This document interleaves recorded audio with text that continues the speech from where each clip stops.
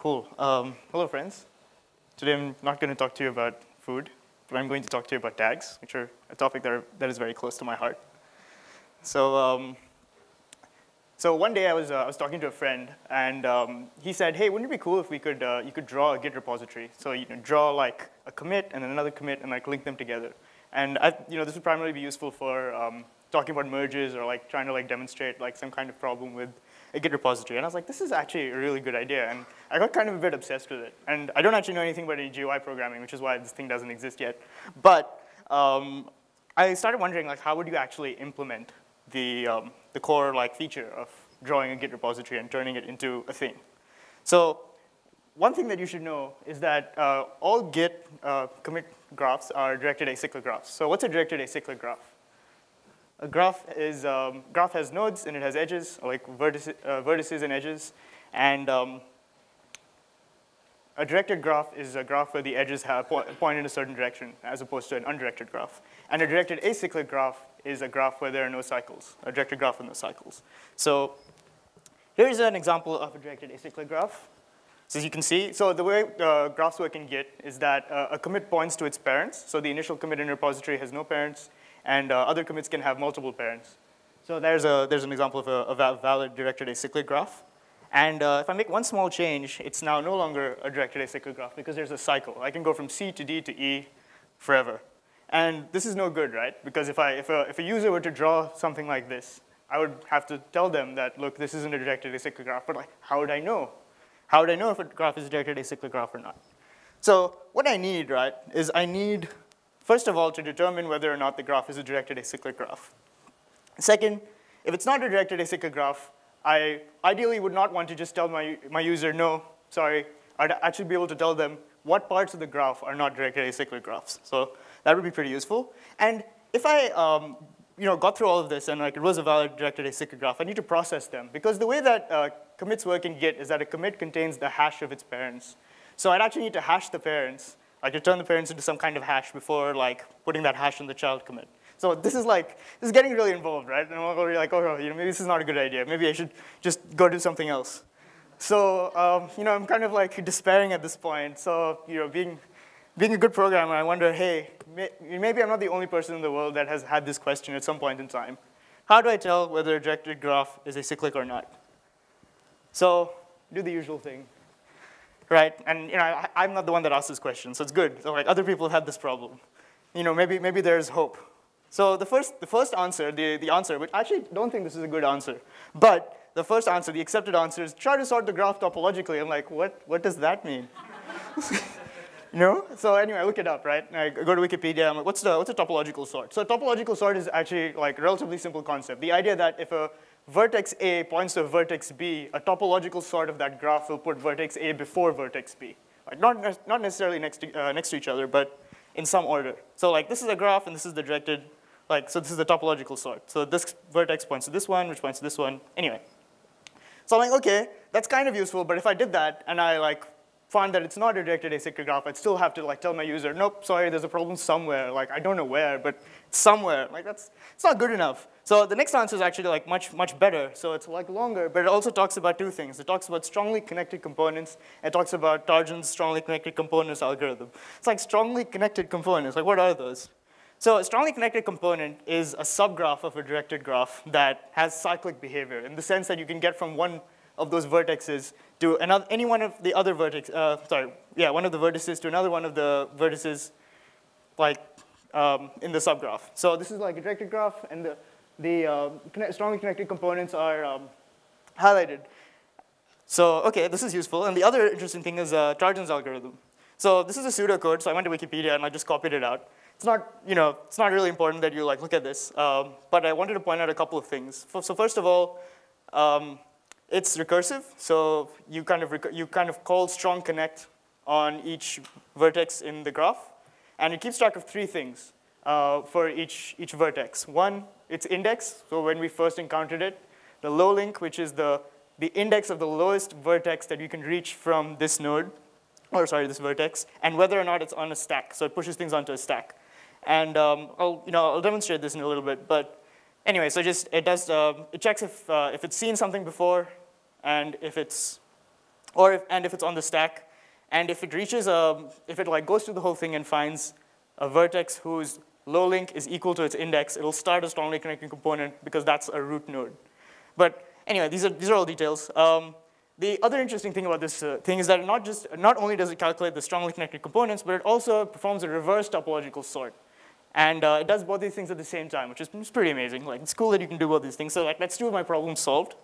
And also, it does this in linear time. So I think it's like actually not possible to do better. But feel free to prove me wrong. I would love to be wrong about this. Like, I don't think you can process a graph faster than you can like go through all the vertices. But maybe you know a way. That would be very interesting. So here's the demonstration. So this is a graph. We'll just remove the labels so to make it easier. So I also have a stack. So the first thing I do is I start at the first vertex. So it has an index of 1 and a low link of 1.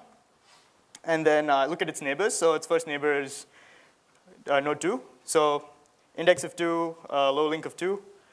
Is everyone able to follow me okay so far? Am I too fast, too slow? Going okay? All right, fine. So anyway, we go to 2, and again, we visit its neighbors. So 2's neighbor is 3. And then now things get interesting, right? Because we go back to 1, and we update the low link, so which is the lowest vertex that is reachable from 3 to 1. And then we go back, because 3 has no other neighbors, to 2, which again, we update its low link to 1. And we reach 1 again. And like I said, because its low link and its index are the same, it's the root node, and we start a strongly connected component here. So we do that, and we continue. So we get to vertex 4. I'm using the words vertex and node interchangeably, by the way. I'm sorry if that's confusing. It's easier to think about things for me in terms of vertices at sometimes and nodes at other times. Anyway, we start at 4. 4 is points to 2, but we've already processed 2, so it's not on the stack. Then we hit 3, again, not on the stack. We've processed it already. And then we reach 5. So we put 5 on the stack. And 5 points back to 4. So we update its low link. But 5 also points to 6. So we hop on to 6. We forget about 5 and 4 for the time being. 6 points to 3, which we've already processed. 6 points to 7, which we haven't processed yet. So 7 is updated with the low link of 7. 7 points back to 6. So we update its low link. And since we've reached a node whose low link and index are the same, it's a root node. We process we create a strongly connected component. Then we go back to 5. Again, it's already been, but 6 has already been processed, so we don't need to worry about it anymore. Go back to 4. It's a root node. We get to 4 and 5. And that leaves 8, which points to itself. That's also a root node. And it's a strongly connected component. So great, so that's an example of how it works. By the way, I took this example straight from Wikipedia in the sense where I recreated this example, but the graph itself is available on the Wikipedia page as of this writing. So if you want to hop on there and see an animation, that's cool too.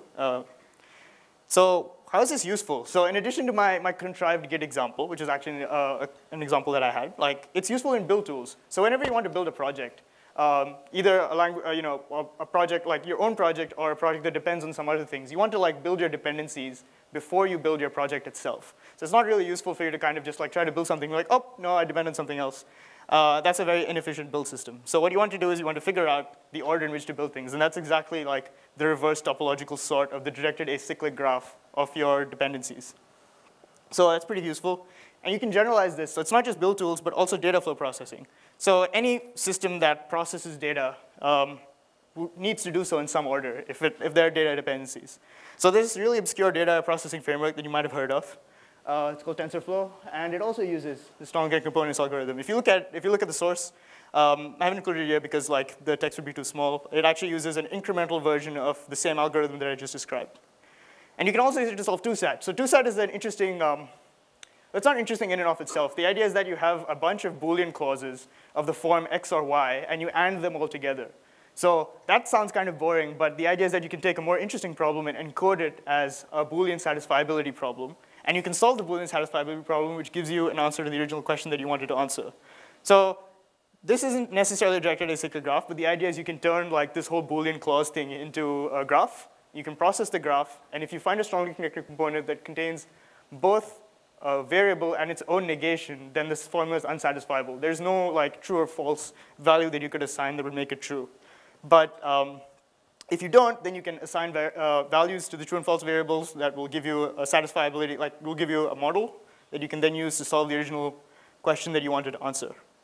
So takeaways. 1, reverse topological sort is usually the correct order in which to process things in. Like topological sort is also useful, in which case you can just reverse the answer that you got.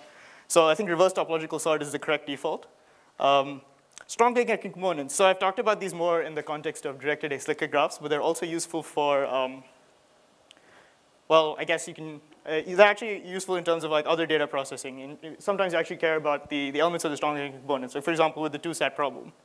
And last, Tarjan's algorithm. So Tarjan is kind of like, he's responsible for a lot of great computer science. He has a lot of algorithms, but this is my favorite. And if you look on the Wikipedia page, there's actually like a quote from Donald Knuth, who's like, oh, you know, Tarjan's algorithm, it's amazing. So I'm not alone in my enthusiasm. And that's all I have for you. Thank you.